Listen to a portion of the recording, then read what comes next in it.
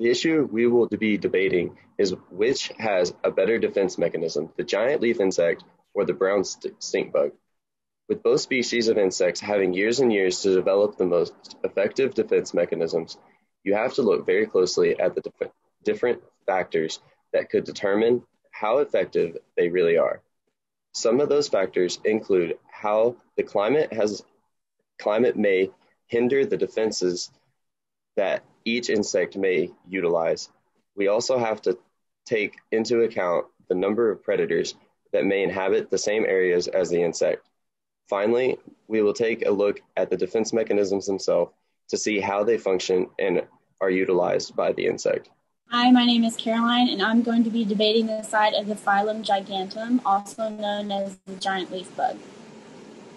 And my name is Dylan, and I'm debating on the side of the Haylopmorpha Halys, also known as the brown stink bug. It's no secret that the Phylum Giganteum, or better known as the giant leaf bug, resemble giant leaves. These insects are unique because of how closely they resemble them.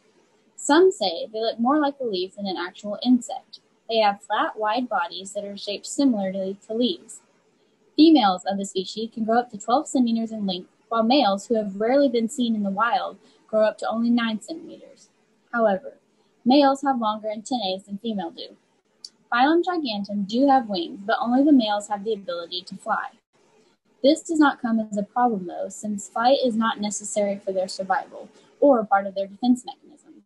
The front wings are short and hardened. The back wings are membranous and larger. Their wings being membranous further resembles a leaf by mimicking the leaf's veins. A giant leaf bug can hold their legs almost flat against their bodies, mimicking the flatness of a leaf. These insects can also reproduce sexually or asexually. Eggs generally take about 4 to 6 months to hatch. The larvae, or naiads, are brown and more active than the adults. After their first molt, which happens once a month, they start to receive their green color, and after 7 months, they have reached sexual maturity as well as their adult size. Their lifespan is about 7 to 9 months. Giant leaf bugs' defense is in their mimicry of leaves. Because of this, they stay still during the day and only move around to find food at night. These insects rarely move because doing so could prove fatal. Giant leaf bugs do not have a huge impact on society, but if found in large numbers, could be harmful to trees. One thing to note, though, is that many people like to keep them as pets. In this way, their impact on society is a positive one. By being pets, they bring happiness to people's lives. The insect that I have chosen to debate on is the Haylopmorpha Halys, or more commonly known as the brown stink bug. As many people know, the main source of defense for a stink bug is its foul-smelling chemical that is produced on its glands located on their abdomen. With small parasitic wasps being one of the main active predators for the stink bug, you can see that even the wasps aren't as dangerous to an adult stink bug as they are to only the eggs. The bad smell that is produced not only smells, but also tastes extremely bitter. This can cause things like fish, lizards, and some birds to spit out the bug just as fast as it was eaten. Unlike many species of insects, the process of reproduction for the stink bug involves the genetic makeup of 2 different adult insects. This allows the offspring to have the ability to adapt to the environment that they face. This also allows for the evolution of their defense mechanisms over time if introduced to new environments or new predators. For example, the foul smell to get rid of predators, or even coloration to better blend in with the surroundings. The smell that the stink bug gives off isn't only used to protect, it also used to attract other stink bugs. They do this not only to find a partner, they also to tell the other stink bugs that there is a good place to bed down for winter. Stink bugs spend the winter in an inactive state called diapause. The difference between diapause and hibernation is that diapause doesn't last the entire winter. Although diapause isn't a direct defense mechanism, stink bugs become extremely hard to find because they are all burrowed away in a safe place to sleep. While in this state, the stink bug is able to almost completely stop its metabolism and drop its body temperature, allowing it to survive for long periods of time without eating. I will admit, the smell produced by the stink bug is quite strong, and would cause most predators to walk in the other direction. However, this is not always the case. Predators do still attempt to eat the bug. Yes, they do taste bitter, and the predator might even spit them out. But who is to say the damage caused by the predator's bite isn't fatal? Even if the predator spits the bug out immediately, there is a high chance the stink bug has been injured beyond repair during this traumatic process. One should also take into consideration that stink bug eggs are not heavily protected from predators, which leaves them defenseless. This loophole could cause significant decreases within the stink bug population. The giant leaf bug hardly even comes into contact with their predators. Not only are they out of sight, but the giant leaf bug almost never has to go to search for food. The insects generally live on plants that are their food source. Therefore, they don't have to look that far for food and stay hidden the entire time. On top of that, these insects aren't just green. They have brown spots that perfectly resemble leaf decay so that they don't stand out among the leaves. Although it is true that stink bugs might encounter predators more often, having a physical defense mechanism allows them to have a fighting chance to get away and heal up if they are attacked. Stink bugs are also have the ability to grow limbs back if they are lost to a predator. Also, stink bugs' eggs might sit underground, but they also only have one real predator that they have to worry about, and that would be the parasitic wasps, if they even find them in dens. The leaf bug does have extremely good camouflage, but that doesn't help much when a predator has his sights locked in on it.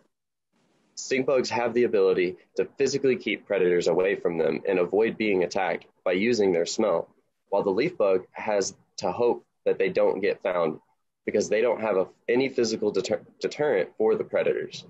Leaf bugs also have no way of keeping predators from eating them if they are found.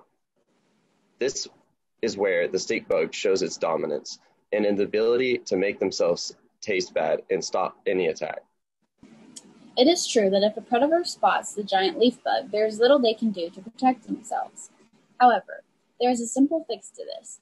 The leaf bug can run to a new hiding spot, confusing the predator, leaving them unable to relocate where the bug escaped. In addition to this, the giant leaf bugs are very inactive during the day and mostly only move around at night. This makes it nearly impossible to be spotted. You might argue that the predator would be able to spot movement within the leaves. However, giant leaf bugs have the ability to walk in a rocking back and forth manner, imitating a leaf blowing in the wind, further masking their presence. The stink bug might have the ability to regrow its limbs, but they don't have the ability to regrow internal structures that are vital to life. On top of that, the smell and bitter taste they give off doesn't ensure that the predator won't eat them. If the predator is hungry enough, they'll eat anything. Additionally, regrowing limbs requires a lot of time and energy. What if the stink bug is attacked while they're in the process of regrowing a limb? Will their defenses be as strong? Will their body be able to survive a second attack and need to regrow multiple limbs? If a stink bug was to have internal organ damage, it is correct that there is little chance for them to survive. That's why they have a hard exoskeleton to keep their internal organs safe if they are attacked. Although the stink bug can't bite, its exoskeleton does have sharp edges as a last line of defense. This can cause the attacker to spit them out if one of the sharp edges manages to cut them. Even if the exoskeleton is broken, some studies found that the damage that is taken by the exoskeleton often doesn't correspond with internal injuries. On the topic of growing back limbs, it is true that it takes lots of energy for them to create for any creature to be able to grow a limb back, but it is very unlikely that a stink bug would be in any kind of danger while they are growing their limbs back. This is because after the stink bug gets away from its attacker, it will hide away in a safe place until the healing process is complete. Giant leaf bugs have some of the most convincing and complex camouflage techniques. These insects resemble leaves so much that they have been known to mistake their own kind for an actual leaf, resulting in accidental cannibalism. From having the appearance of a leaf to resembling a leaf blowing in the wind while walking, the giant leaf bug can easily fool predators.